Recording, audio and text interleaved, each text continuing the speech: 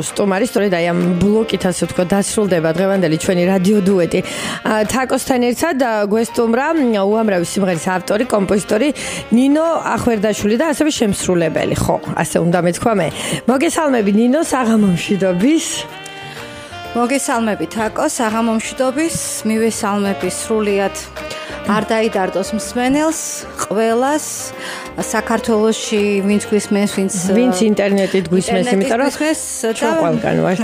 სარგებლობს შემთხვევით და ვიწყებ მოლოცვით გილოცავთ თბილისობას, უკვე რაღაც დაიწყება ჩვენი დღესაღამოდან ჩვენი თბილისური დღეები და რა ვიცი, ყველაფერი თბილი, ყველაფერი ლამაზი, ყველაფერი სასიყვარულო, რაც თბილის ახასიათებს. მინდა რომ ვუსურო ამ შაბათ-კვირებში ჩვენს მსმენელს. და რაღაცა ისეთი სიმღერით ხო არ მოხვედი, რომ თბილის ეძღვნება. ხო, რა თქმა უნდა. ისეთი შესავალი ქონდა, რომ მე არც ვიცი რა სიმღერა უნდა დაპრემიერდეს, მაგრამ მივხვდი რომ აშკარად თბილისზეა. ამ დღეს რა თქმა უნდა გვერდს ვერ აუვლიდით, იმიტომ რომ განსაკუთრებით აღინიშნება ხოლმე ეს ჩვენი დედაქალაქის დღეები, არა მარტო ჩვენთან თბილისში, არა მარტო 2 დღე, მე მგონი 3 დღე და ხანე ჩვენ საერთოდ 2 ახალი წელი გვაქვს, მე მგონი დაბადების დღეც 2 უნდა გქონდეს. ყველაფერი 2 დღესასწაულია და შესაბამისად ნუ თბილისობაც. ესე იგი შენ განსაკუთრებით მიყვარს კი ეს დღეები და განსაკუთრებით აღნიშნავენ ემიგრანტების საზღვარგარეთ ყოველ წელს, ყოველ თბილისობას და ამით გვეუბნებიან, რომ ენატრებათ და არავიწყდებათ ჩვენი თბილისი. მე ვიცი, რომ ძალიან ბევრი ემიგრანტი მიყურებს ახლა და შემდგომში ამ ვიდეოს ძალიან ბევრი უყურებს, ამიტომ მე მინდა ამითაც ვისარგებლო თქვენი სტუდიის საშუალებით, მივულოცო ყველა მათგანს თბილისობა, ვუსურო ძალიან მალე დაბრუნება თბილისში და თაკო შეიძლება ერთ პატარა მას განსაკუთრებით მილოცვას გავაკეთებ, იმიტომ რომ მე ლექსი მეგონა. ლექს მე ვიტყვი. მიშა გურულს მინდა მივულოცო საფრანგეთში თბილისობა და იტალიაში ულამაზეს ქალბატონ ლამარა კობაიძეს და ვიცი რომ ისინი ძალიან მალე ოჯახს ქმნიან და ამას ემთხვევა და ანუ თბილისობას დაამტკიცეს თბილისური ქორწილი. ყველაფერი საუკეთესო მინდა ვუსურო. ეხლა ნინო შენ აღნიშნე ეხლა იგივე ემიგრანტების თემა და მე ვიცი რომ შენ ისეთ საკმაოდ ხშირი ურთიერთობა და კონტაქტი გაქვს ემიგრანტებთან, ხო? გიწევს კიდეც ხოლმე წასვლა, მათი აქეთ სტუმრობა და ჩამოსვლა. ხო და ძირითადად სად უფრო რომელ ქვეყნებს სტუმრობ ხოლმე და იგივე საომოლოდ ხო არის რაიმე დაგეგმილი, რომელიც ვიცით უკვე. კი, ძალიან უკვე 5 წელია რაც აქტიურად ვარ ამ მისვლა-მოსვლაში და ძირითადი ალბათ ისრაელზეა ხო საუბარი? ისრაელში, საბერძნეთში, კი, თურქეთშიც ვიყავი და რა ვიცი, ხა დაგეგმილი არის საფრანგეთი და იტალია. ნუ ამერიკაში. ეს მარტო თუ არა, ნუ რაღაცა გარკვეული ჯგუფია ალბათ. გარკვეული ალბათ მათთვის ყველაზე საყვარელი მომღერლებს თხოვობენ ხოლმე, რომ ძალიან შენ თვითონაც იცი რა სიტუაცია და როგორ გეფერება ყველა ქართველი, როცა ჩადიხარ სხვა ქვეყანაში და ერთ ლამას მე ვფიქრობ, რომ შენი შემოქმედება და შენი რეპერტუარი მაინც აი უფრო ემიგრანტობასთან არის, ხო, ასოცირდება, იმიტომ რომ აი თუნდაც ჩემს ეთერში რამოდენიმე შენი სიმღერა რო დაპრემიერებულა, რატომღაც ყოველთვის არის იქ რაღაცა ჩვენს მეგობრობაზე, ის რომ მანძილი მაინც ვერ ცვლის სიყვარულს, ერთგულებას, ერთად ყოფნას, ხო? ესეც არის და უფრო მეტი აი უფრო მეტად მიცნობენ აქ ვიდრე აქ. რატომღაც ესია, იმიტომ რომ აი აბსოლუტურად ყველა ქვეყნიდან მეხმიანებიან და ეხლა ამ ბოლო დროს მითხრეს, რომ აი ამერიკაში თითქმის ყველას ვიზა გააქვს. გააქვს, როგორ გითხრა, ფლეშკაზე გვაქვს და ანუ თურმე მიცნობენ, თურმე უსმენენ და ეს ყველაზე სასიხარულოა ჩემთვის. და ძირითადად მაინც აი რომელ სიმღერაზე ან სიმღერებზე აჩვენებენ ხოლმე არჩევანს, აი ყველაზე ისეთი გამორჩეული სიმღერა, რომლითაც უფრო მეტად იგივე შენ თვლი რომ სტუმრობს სხვადასხვა ქვეყნებს. და ეფერები ემიგრანტებს. მე ხა უფრო მეტად მე ხო არ ვარ მომღერალი, მე უფრო ვარ ავტორშემსრულებელი.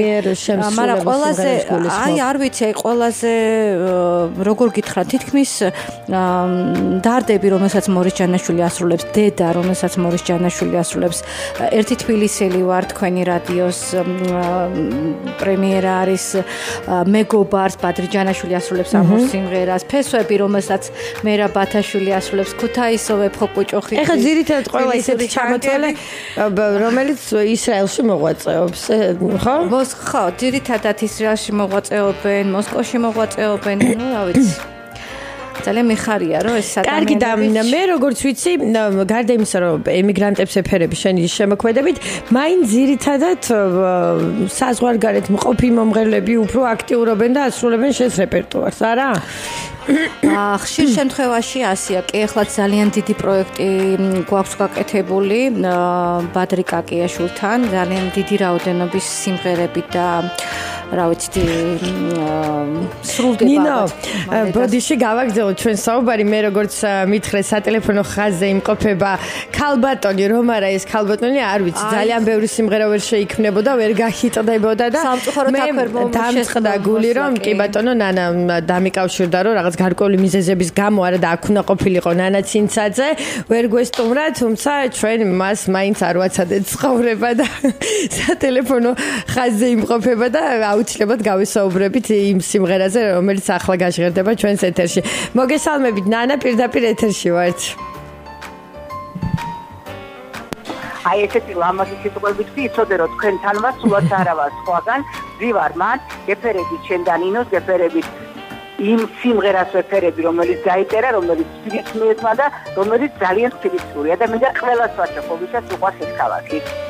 თბილისი ეძღვნება, მოკლედ ხვალინდელი დღისთვის და ზეგინდელი დღისთვის. ყველა დღისთვის ეძღვნება თბილისი. კი, აბარა მარტო ეს ორი კონკრეტული დღე თავისთავად არ უნდა გვიყვარდეს. და არსებობა, რა თქმა უნდა. თბილისი გვიყვარსეთი, როგორიც არის. ეს გუში ხვალ და რა ვიცი, ყოველთვის. ნანა, აი ესე იგი, რა პერიოდში დაიწერა? მე მინდა კითხო, იმიტომ რომ მე ვიცი რომ რაღაცა 5 წუთში იწერება ხოლმე. ლექსები. ამა თუ იმ სიმღერაზე და იქნება რაღაცა გვითხრა, როგორ ვითარებაში მოხდა ეს ყველაფერი, ანუ მოისმინეთ თუ არა, ეგრევე შეიქმნა უკვე ის ტექსტი ორიგინალი, რომელსაც ახლა მოვისმენთ თუ რაღაცა გარკვეული დღეები მაინც დასჭირდა. არა, დაჭირვებია ერთი რა არის. ძალიან დიდი მნიშვნელობა აქვს, როგორ მელოდიას გადმიან. თუ მელოდია არის ესეთი, რომ აიტაცებ, იცი რომ ამას ადვილად იმღერებ, ყველა იმღერებს და აი რაღაცნაირად შენთან მოვიდა, მაშინ ძალიან მარტივად იწერება. უფრო რთულია დაწერო თქვათ სწრაფად, როდესაც ის მელოდია არ მოდის შენთან, რომ უნდა იცვალო ავტორი სიმღერის თქვათ მელოდიის ვალო შენ წვალობ და ასე შემდეგ. ამ შემთხვევაში იმდენად მართლა ლამაზი მელოდია იყო, იმდენად საოცრად ჰარმონიულად ერწყმოდა ყველაფერზე, ისე კარგად ჩანდა თბილისი, რომ არაფერს არ შეიძლება რომ გადაგედო, არ დაგეწერა და ის პირველი ემოცია არ გადაგედა. პირველი ემოცია არ ჩაგედო ამ სიმღერაში. პირველი ემოცია ძალიან მნიშვნელოვანი ფაქტორია. და მე იცი რა სიამოვნებით დაგიწერ შენ სიმღერას, იმიტომ რომ შენ ისე გიყვარს თბილისი, შენ ისეთნაირად ეფერები, შენი გადაცემები ყოველდღიურ ცხოვრებაში თბილისი, რომ შენ ყველაზე ლამაზი სიმღერა უნდა იმღერო თბილისზე შემოთახო. კარგი ველოდები. მადლობა. მადლობა იმ ნინოს მინდა მიულოცო დღევანდელი დღე, იმიტომ რომ ნინო იცი რა არის ძალიან თავმდაბალი, ძალიან სხვანაირი ავტორია, რომელსაც მოფერება ჭირდება, თავზე ხელის გადასმა ჭირდება, იმიტომ რომ იცი სულ ცდილობს რომ განზე გადგეს, სულ ცდილობს რომ შენ დაგიწმოს და გაგატაროს და თვითონ შეესმერე წამოვიდეს და ადამიანის ეს თვისება ძალიან დასაფასებელია. ჩვენ არც ერთი არა ვართ, არც არავის უკეთესი, არც არავის უარესი და როდესაც ხდები ასეთ ადამიანს, როგორიც ნინოა, იმას ვუგინდა რომ მოეფერო. მინდა რომ გისურვოთ ორივე წარმატებები, გისურვოთ ძალიან ბევრი თბილისობა და უთბილისობოდაც კი ის თბილისი, რომლის გარეშე ჩვენ არსებობა არ შეგვიძლია.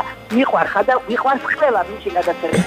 სიმღერის სახელწოდება თბილისური ჰანგები, ეს სიმღერა დაიწერა სპეციალურად უნიკალურია უსაყვარლესი მომღერლისთვის ჩვენთვის უძლიერესი მომღერალია ვეფხე კუჭუხიძე და აი სწორედ ამაზე ვსაუბრობდით რომ ჩავდეთ შემდეგ ქაბუტონი ნანა ხო და შემდეგ მოხდა ისე რომ ერთ-ერთ ჩვენ თვითონ მე და ქაბუტონი ნანამ გადავწყვიტეთ რომ საავტორო ვერსიაც დაგვეტოვებინა ორი ავტორის მღერი და ნანა ლექს კითხულობს როგორც ჩემი მელოდია ხო არის ნანას ტექსტია და ის სიმღერაში არ გამოყენებული ტექსტიც მთლიანად ლექსიც გამოვიყენეთ მთლიანად ლექს კითხულობს ნანა ცინცაძე მე მღერი ვარ და ესეთი დაკარგეთ არაფერი არ დავკარგეთ იმდენად ლამაზი იყო რომ ის სადღაცას უნდა ჩაგვესვა და სიმღერაში ვერ ჩაჯდა და შემდეგ გადავწყვიტეთ რომ ესეთი საავტორო ჩანაწერი გაგვეკეთებინა ორ ავტორს ერთობლივად და ესე დაგვეტოვებინა ჩვენი სახელი და გვარი თბილისისთვის არანჟირება ეკუთვნის ჩემს მეგობარს გელა ჯაშიაშვილს ძალიან კარგი და ძალიან საყვარელი ადამიანია ის მოსკოვში ცხოვრობს ამჟამად და რა თქმა უნდა სიმღერა და მასტერი ხმა ყველაფერი ჩავიწერთ სტუდიაში ზაზაკოჩიდან და ამენა ზაზუკას დიდი მადლობა ეს არის არ ვიცი ჩემი უახლოესი გვერდში მდგომი ადამიანი მოკლედ არაფერი არ კეთდება ესე ზაზასთან თუ არ შევირბინე და ზაზასთან თუ არ გავაკეთეთ იმიტომ რომ ჩემი მეორე ოჯახია ესე ვთვლი რა ზაზა სტუდია ძალიან კარგი მე მინდა წარმატებები გისურვო მადლობა ჩვენთან მომბრძანებისთვის და სწორედ აი ხვალ თბილისობა ხვალდაზე და მე ვფიქრობ ეს სიმღერა განსაკუთრებით აი ამ ორი დღის განმავლობაში და ზოგადად თავისთავად ყოველთვის გვიყვარს გვახსოვს ყველა ემიგრანტს აქვე ვისაც ენატრება ჩვენი დედაქალაქი საქართველო მინდა უსურო მალე საქართველოში დაბრუნება იმიტომ რომ საერთოდ განსხვავებული განცდა არის რომელიც მათ აწუხებთ და იმედი მაქვს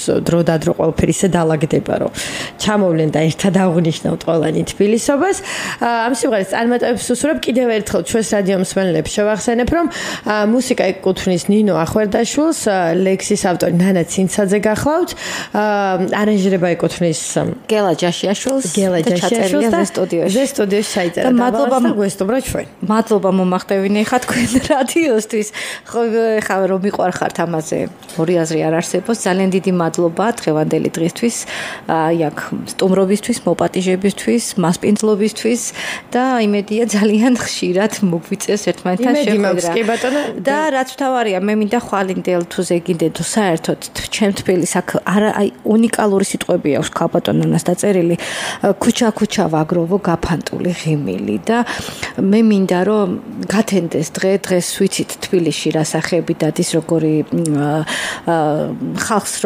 როგორი სოციალური მდგომარეობა თუ რა ვიცი